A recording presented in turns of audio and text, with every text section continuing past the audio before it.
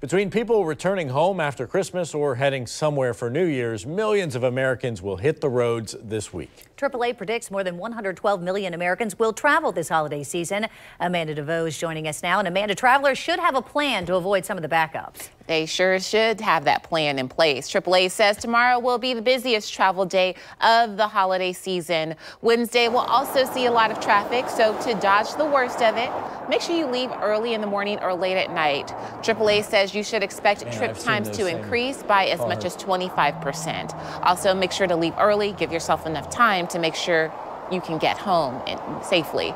Also, keep an eye on the weather and adjust your departure time so you won't have to worry about driving in a storm. Remember, never drive distracted and put the address in your GPS before leaving. Also, put the cell phone down while driving.